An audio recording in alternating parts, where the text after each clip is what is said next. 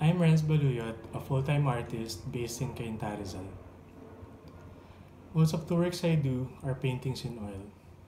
I also do installations by utilizing and intervening with found objects. During the pandemic, I've been also doing works on paper using graphite and other dry mediums.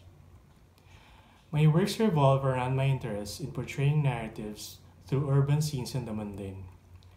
With concepts of time and material histories, I attempt to look at our society and its complexities from a different set of lenses.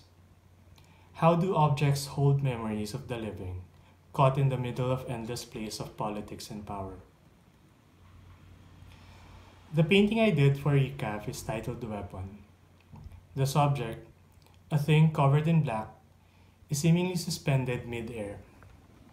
It plays on our curiosity, inviting us in, asking perhaps what the object is and why it is hidden.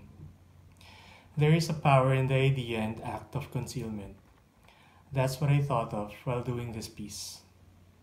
A last resort that can either be something significant or a mere bluff.